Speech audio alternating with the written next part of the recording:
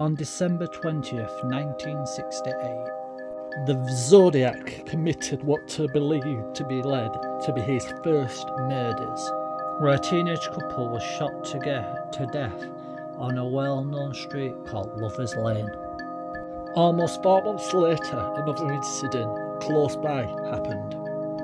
Shortly after this attack, the local newspapers started receiving letters from somebody called the Zodiac, which received letters on how he killed them and also how much fun it was killing them. He went on to kill 2 other victims. His identity is still unknown today.